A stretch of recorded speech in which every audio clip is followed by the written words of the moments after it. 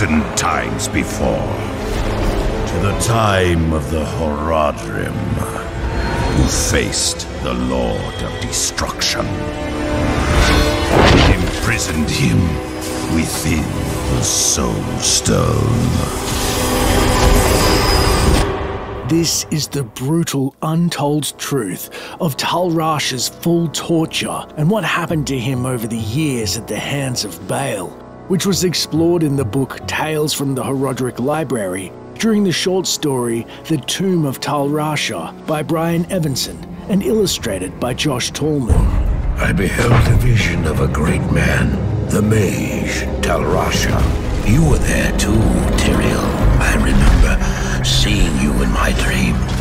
His brethren had cornered a great demon, BAAL, Lord of Destruction, who had been set loose upon the world. They attempted to imprison the demon within a sacred stone. Yet when their attempts failed, Tal Rasha selflessly volunteered to contain the demon within himself, completing the prison. He instructed his brethren to bind him within a tomb, buried under the sand, there to wrestle with the demon for all eternity.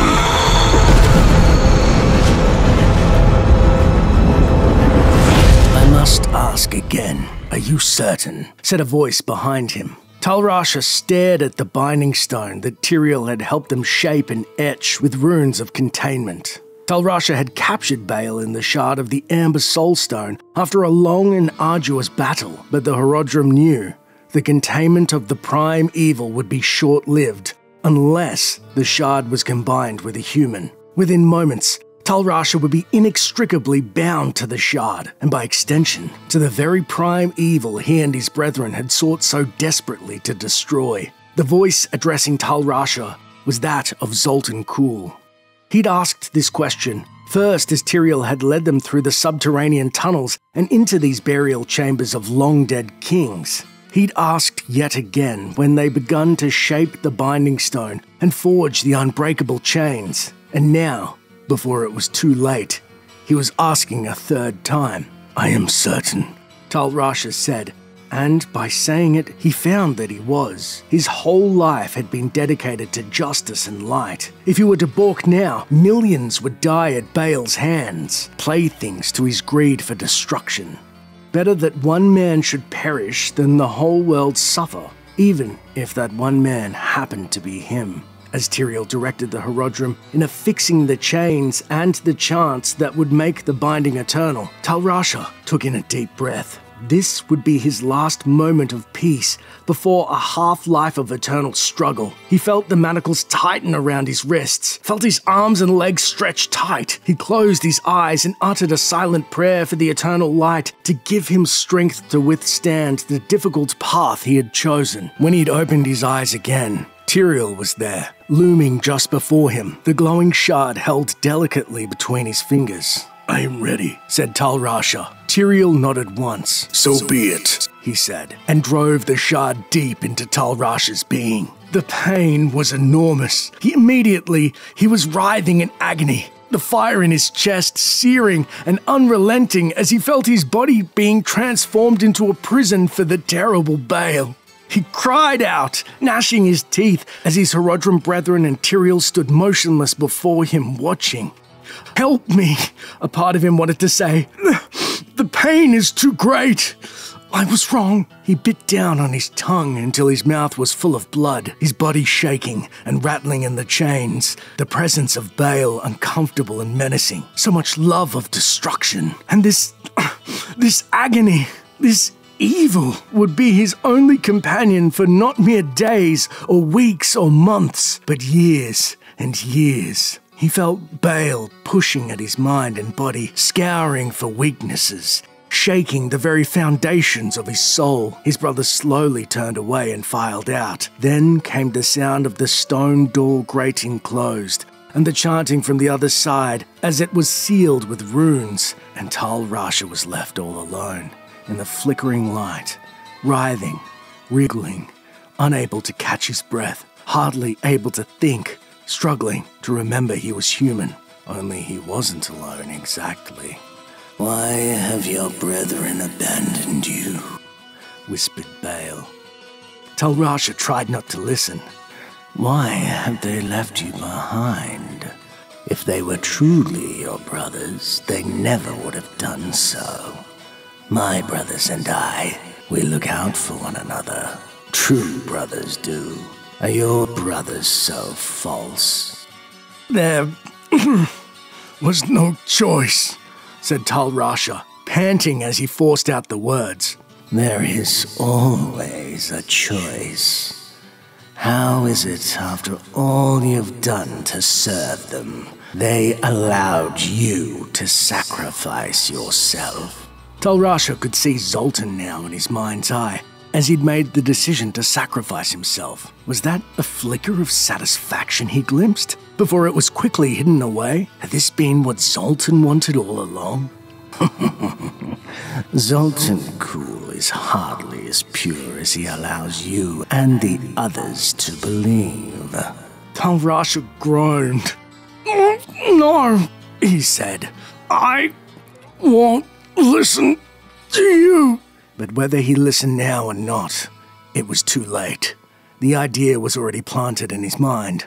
Why had Zoltan done nothing to try to stop him? He could remember the others, the horror and shock on their faces as they realized what their leader had agreed to do. But Zoltan's face had been blank, expressionless. Hadn't it? Or was this all wrong? Was he being forced to misremember in a way that BAAL's voice resonated in his skull, disrupting his thoughts, sending them swirling away? The others protested. But did he? Did he? He was losing his footing again, seeing only Zoltan's cruel face as he stayed silent, while the others tried to keep Tal Rasha from taking the burden upon himself. He had never asked Tal Rasha to offer up his own life, but he never volunteered himself either. Zoltan had known that if he waited long enough, if he directed him just enough, Tal Rasha would take the burden upon himself, just as he had desired. But wait, no. Was he remembering it correctly? It didn't seem right. But surely it had just happened. Surely it was fresh in his mind. That demonic voice again, more insistent now. Zoltan Kuhl came up with the accursed idea. He could have volunteered himself at any time. He never did. He wanted you to leave the Order so that he would become the head of the Order. This was an elaborate ploy to take your place. No, it wasn't true. It couldn't be. It was not Zoltan Kuhl he should doubt, but this whispering, lying voice. "BAAL, begone, demon," he cried. "I command thee, depart." For a moment, there was silence in his head. No whispering, no other voice, though his body continued to contort and struggle. And then, starting low and rising, he heard BAAL's awful laughter. "You fool, I cannot be banished or dismissed. Your very body is the place of my banishment. Our fates are bound together now. You cannot rid yourself of me." He chuckled again maliciously. His voice, when he spoke again, was low and deadly. "Or perhaps I should say, you cannot escape me." The demon stretched, and Tal Rasha felt needles within his skin as the demon again tested the bounds of his prison. He cried out, and his mouth filled with blood. His vision grew blurred and dark. He was panting, exhausted. "Would that I could simply destroy you," said BAAL. "That I could trample your body into a slick of blood and bring about your annihilation, as I'd done with so many.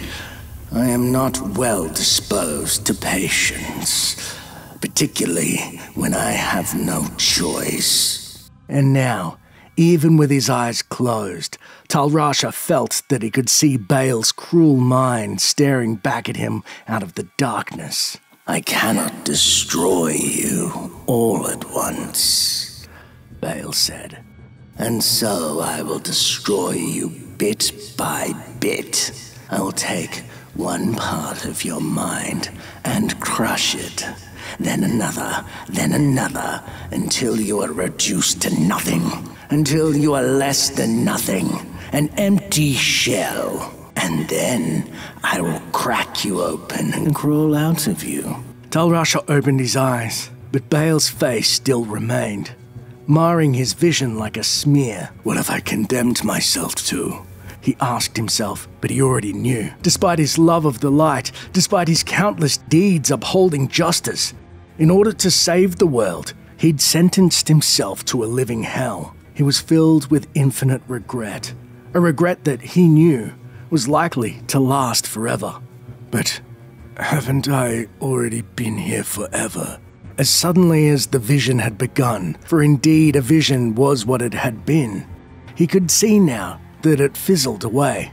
None of this just happened. By Tal Rasha's estimation, he'd already been suffering for a few years, but what was a mere handful of years in the face of eternity? He looked down and saw his struggling body, emaciated and barely human. He felt the eternal hunger that had been with him nearly as long as he could remember.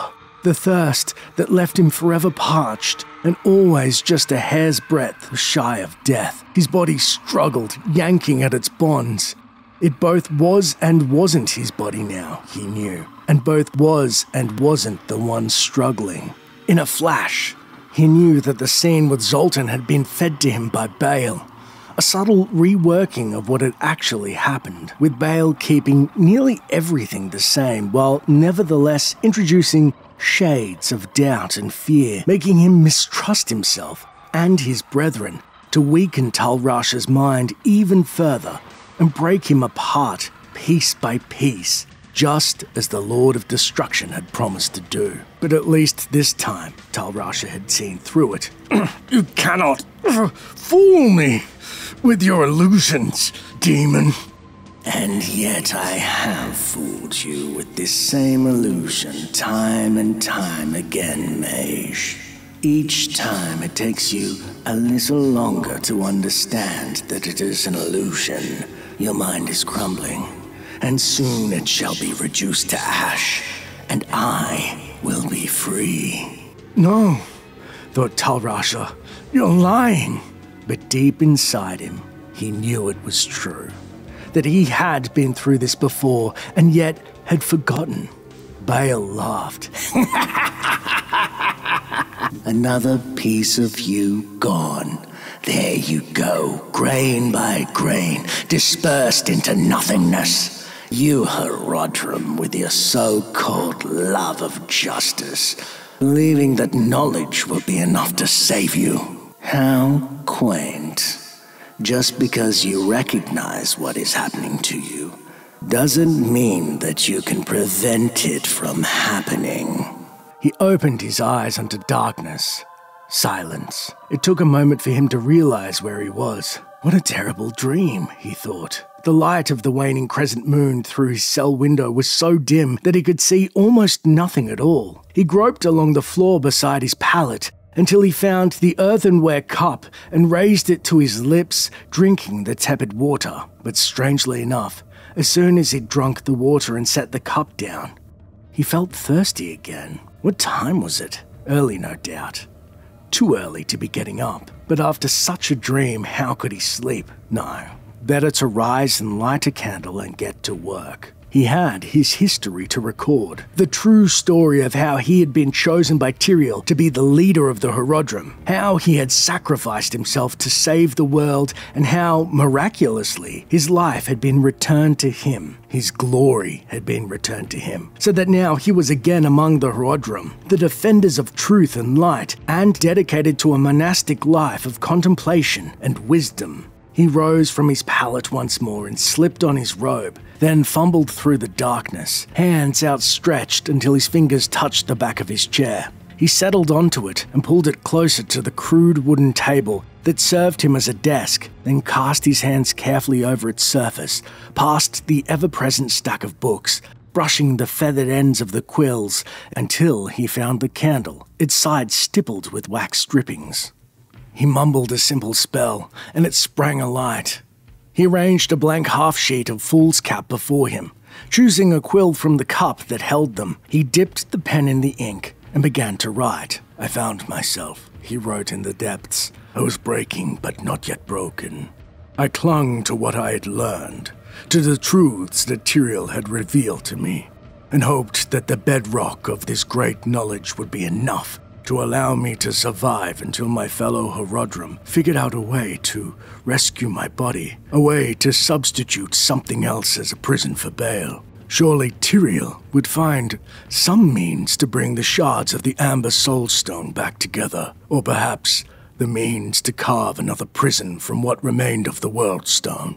I had continued to hope, I knew, and I must not, above all, give away to despair." Reaching the end of the page, he drew back, waiting for the ink to dry before he added it to the stack of finished pages at his elbow. He blew lightly on the words to facilitate this, but as he did so, the letters seemed to twist and move, dancing madly in the candle's flame. He shook his head, but the words were still moving, little rivulets of ink darting across the page. Frowning, he peered closer, rereading what he had written. "Only a few years into his captivity, Tor Baelos, Lord of Destruction, esteemed spawn of one of the primary heads of Tathamet, had broken the will of the meddlesome mage. The once proud Tal Rasha had become a shadow of his former self, his mind reduced to a residue of impulses that BAAL could shape as putty to his will. However, Tyrael's magic could not yet be defeated. Though Tal Rasha's heart had become weakened and diseased, it, combined with the shard, still held BAAL imprisoned. And yet, it was his jailer who suffered more than BAAL himself. For each year he kept BAAL imprisoned, it felt as though Tal Rasha suffered in the burning hells for 1,000 years. Soon, Tal Rasha's mind would be gone, and his body would be entirely subject to BAAL's will. All the great BAAL would have to do was be patient. But patience did not come easily to BAAL. Fortunately, he had his jailer upon which to take out his frustrations." Tal Rasha felt his blood grow chill. He reached for the page to tear it in two, but as he did, he saw that his reaching hand was dark red and scaly, and terminated in sharp grey claws. He lifted it to his face and stared at it, then pushed back the sleeve of his robe. There too, the skin was red and scaled. He reached up to his face, felt the way his mouth puckered strangely, fingered the tips of the long fangs.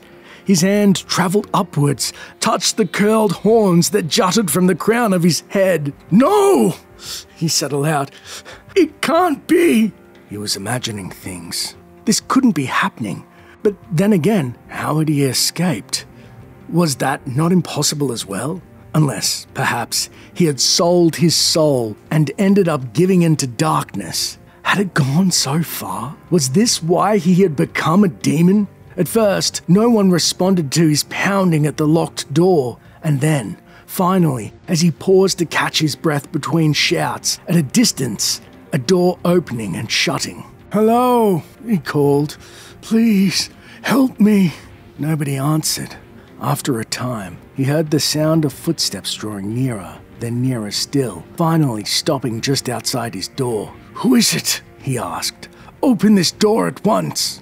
"I will not open the door," said a voice that he recognized as Zoltan Kuhl's, his second in command, the very person he had feared would take over leadership of the Order when he'd been left alone to struggle with BAAL in the tomb. His betrayer. "I command it," Tal Rasha said, and waited, but still the door did not open. At last Zoltan spoke, his voice tired, exhausted as if this was a conversation he had far too many times. "We have done what we can for you," said Zoltan. "We have, as requested, provided you with writing implements so that you can record all that has happened to you. We have given you every comfort possible. We have made of your necessary solitude a life of contemplation. Perhaps one day you may be released, once we know that we can trust you again." Tal Rasha felt rage well up within him. How could those who had once served him have the appalling temerity to believe they could control him so? He pounded again on the door. "Release me!" he cried. "Cure me of this curse!"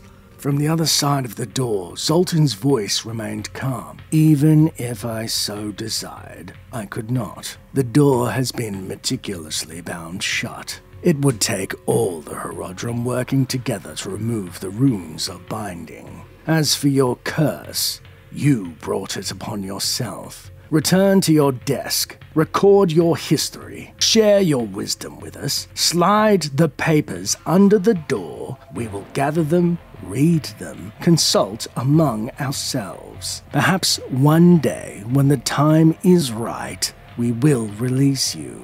"This is unjust," said Tal Rasha. "By holding me, you are breaking your vow to serve justice." But Zoltan said nothing in response. As Tal Rasha listened, he heard footsteps move slowly away.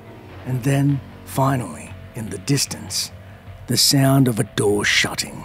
Not knowing what else to do, he returned to his desk. He examined his scaly hand. How had this come to happen? He reached for a quill, and when he picked one up, it became engulfed in flame. But it only felt comfortably warm in his hand. Just like home, he thought, almost without realizing what that implied. "Shall I try again?" he wondered. And then, because he did not know what, if anything else he could do, he lifted the pen and began to write. "I am not sure what has happened to me," he wrote with the burning pen. The air filled with a pungent odor, and he realized that he was writing not on paper, but on parchment made from the skin of an animal. Or rather, he was sure, though he was not sure how he was sure, not an animal, but the skin of a human. "A perfect recording surface for a demon such as myself," he thought. "Is this real?" he wrote. "Am I still dreaming?" He found himself staring out the window. It was, he saw, still dark outside. It was impossible to see anything except the same sliver of moon. Once morning came, perhaps, he could leap from the window and escape that way. With his free hand, he reached towards the opening, but before he could cross its surface, a bluish fire began to play over it, and he found he could not touch it. Of course, the Horadrim were careful and efficient. They would have left nothing to chance. A scratching sound distracted him. He glanced down and saw that while he'd been lost in thought, his clawed hand had been idly doodling. There was a face there now, crudely drawn, but nonetheless, a face. He peered at it, looking at it more closely. It looked familiar. He stared, and then by impulse began to redraw a few lines, reconnect others, all to the accompaniment of the smell of burning flesh. He still couldn't quite place the face until suddenly, abruptly, he could. It was the face of Tal Rasha. "That's my face," he realized with a start. "That's who I really am." He reached up and touched his head and found the horns were no longer there. He looked back at the drawing, but that was gone too. The whole desk was gone, and the cell, too, was fading around him. All that remained was the flickering light of the candle. But it was not from a candle any longer. It was the flickering light that illuminated the tomb. He was back to where he always had been, bound to the stone, twisting and turning in endless combat with BAAL. But he knew where he was, knew who he was. He had not been broken.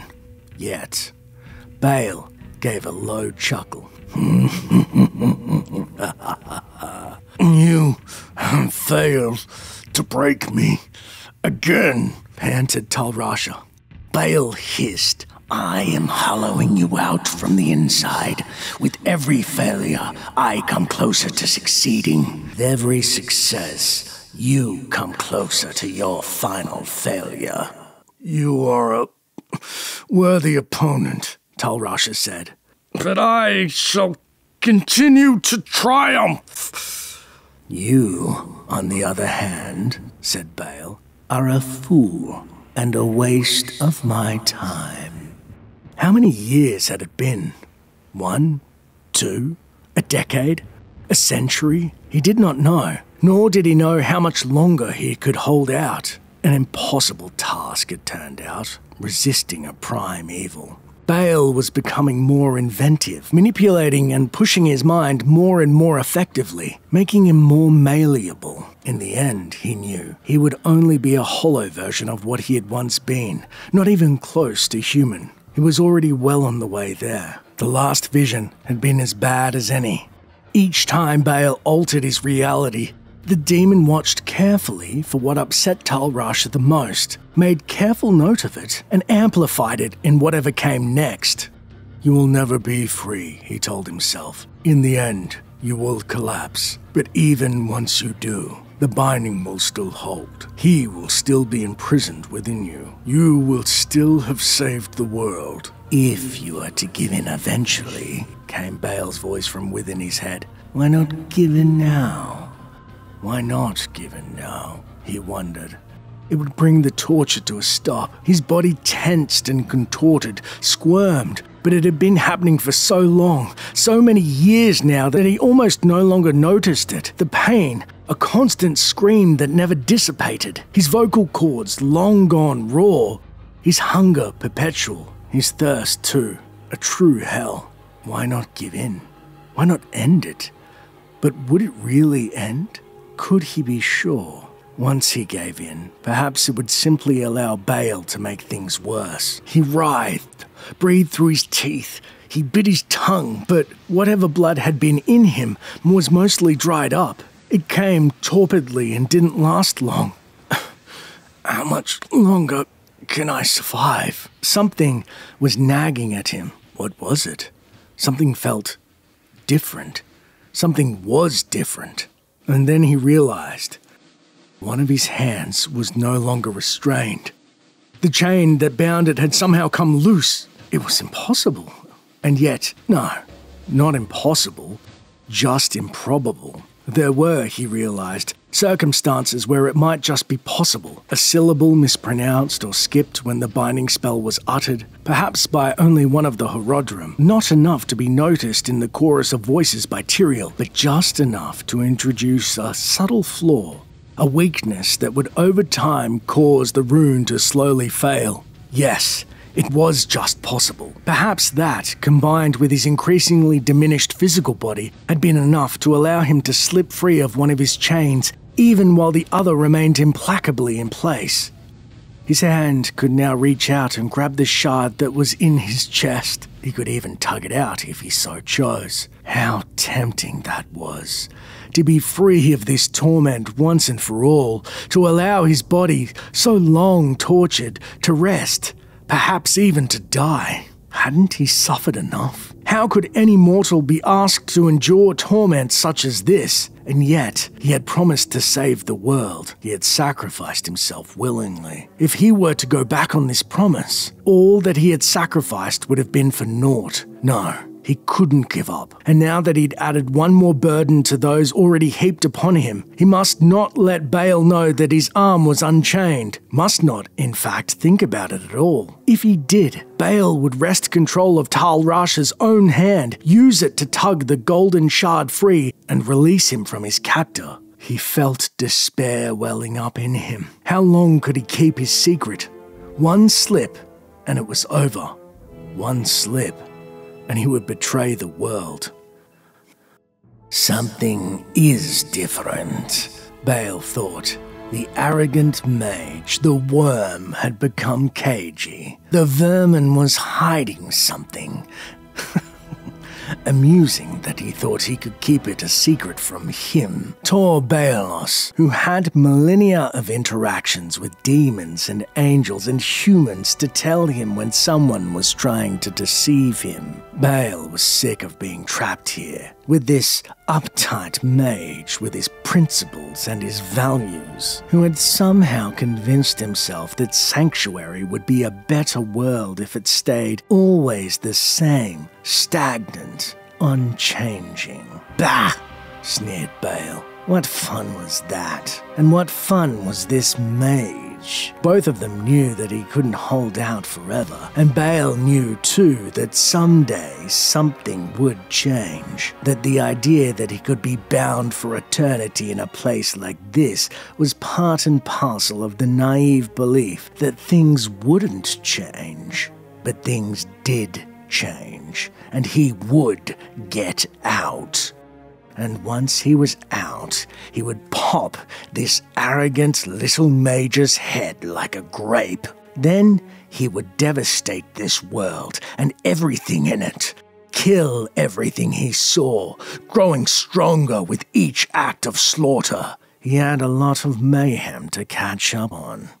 But what was different now? What was this runt hiding from him? He worked his way into the man's puny mind and found him thinking obsessively about the fact that he was trapped here, that there was no escape. That was nothing new. The mage had been playing intermittently with this one putrid thought for years and years now, turning it this way and that, examining it from every angle. But something about it this time gave Baal pause.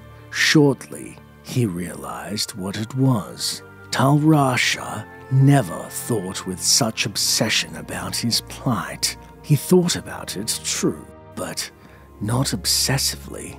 What had shifted? And then it occurred to Baal. He was trying not to think about something else. He pushed farther in. The man's mind was so easy to penetrate. Its hallways regular and straight and boring. Nothing ever dynamic here. That Tyrael had ever thought of this man as a worthy vessel to contain him was incredible to Baal. But then again, the idiot Archangel had always underestimated him and his brothers, and would no doubt continue to do so. He pushed his way through Tal Rasha's mind, looking for dark corners, places where things might be hidden.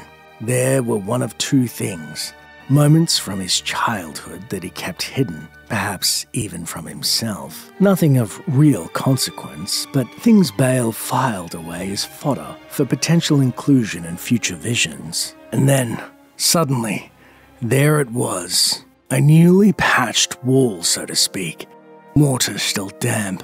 So obvious, hidden in plain sight. It was always a pleasure to make a wall collapse. He prodded on it with his forelegs, and it crumbled inward, and there it was. At first, Baal couldn't believe it, but as he sorted through Tal Rasha's reasoning, slowly drawing it out of the man bit by painful bit, he began to believe that, yes, it was possible.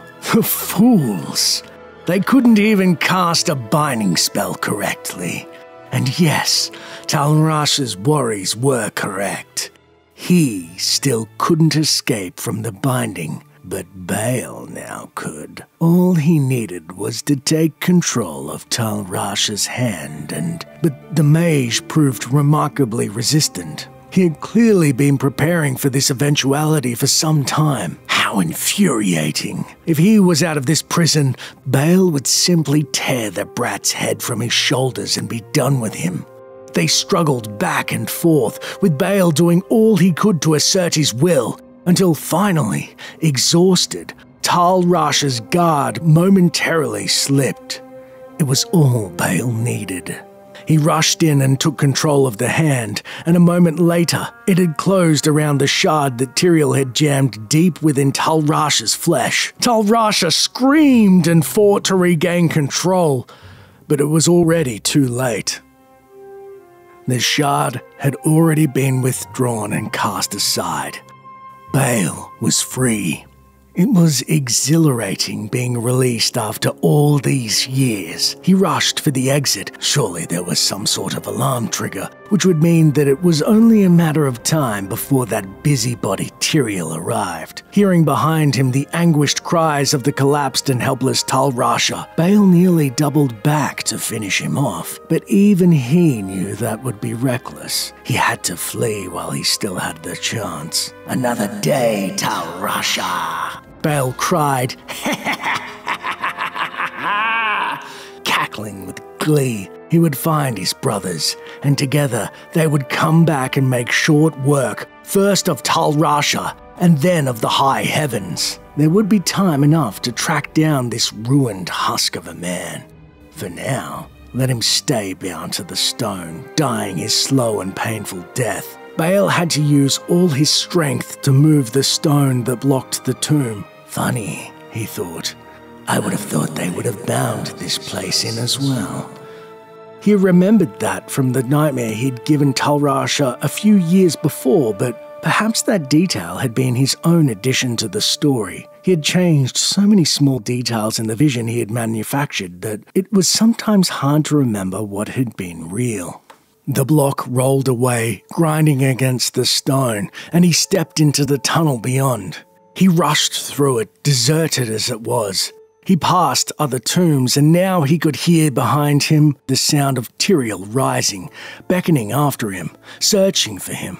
A good thing that BAAL hadn't indulged himself and gone back to slaughter Tal Rasha. If he had, he'd be in the heat of battle right now. And suddenly, there it was, the exit to the outside world. BAAL swung the double doors open and rushed out the other side, only to find the inside of the same tomb. What? There was no outside. How could this be? What sort of curse was this? And where was Tyrael? He could no longer hear the sounds of the Archangel's imminent arrival. He pushed through the doors again and found himself outside at last, but surrounded by... what could those be?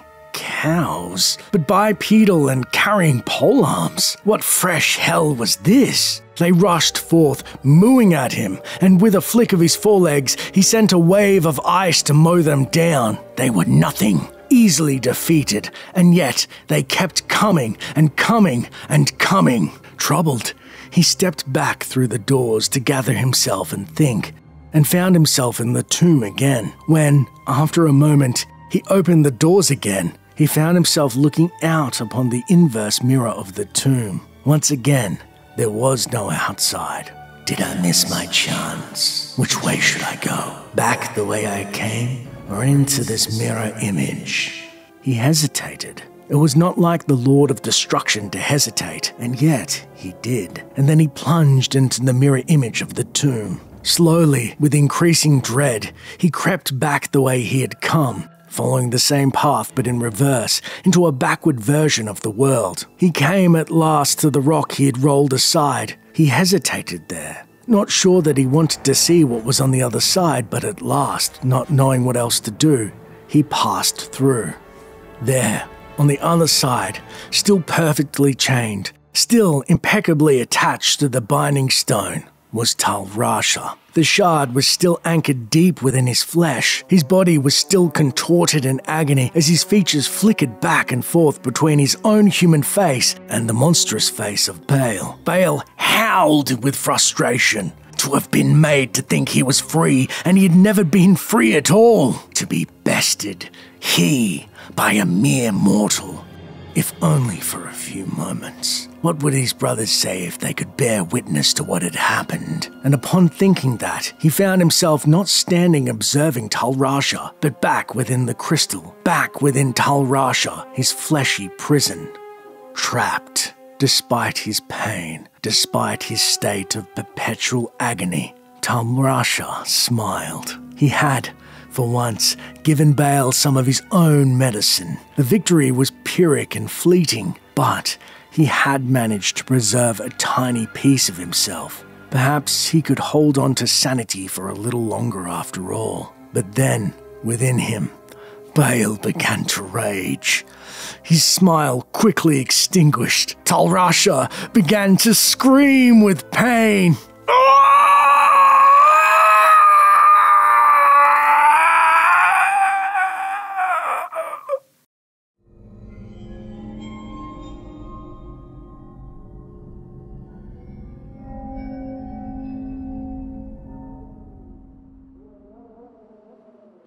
My companion drew in the dank, cold air of the tomb. It seemed to strengthen him. I stood in the doorway between light and dark. what was left of my sanity, implored me not to enter. But that voice was just a whisper now. As we worked our way down, deeper and deeper into the crypt, I began to see a change in my companion. He seemed to be gaining strength. I could hardly see in the gloom, but my companion seemed to know the way. We came at last to a great hall.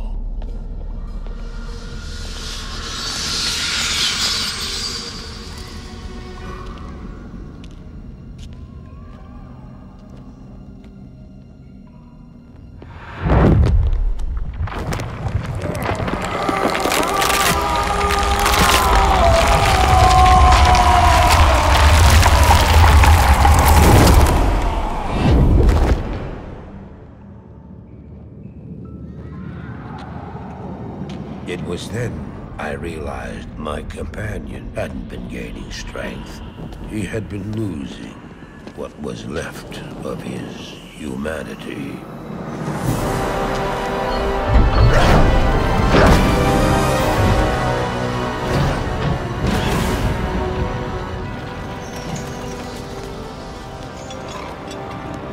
He moved with demonic speed, and then you appeared. Stop! The beast contained herein shall not be set free, not even by you.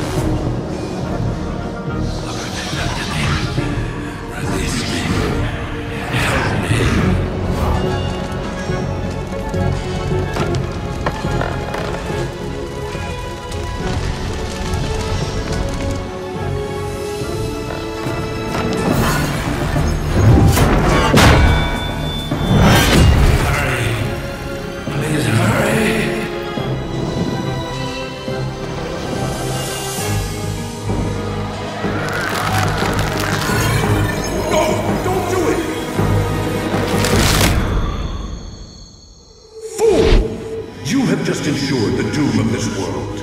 You cannot even begin to imagine what you've set in motion this day. Go to the Temple of Light in the eastern city of Karas. There you will find the gate to hell opened before you. You must find the courage to step through that gate, Miles. Take the stone you hold to the Hellforge, where it will be destroyed. Now run. Take the stone and run!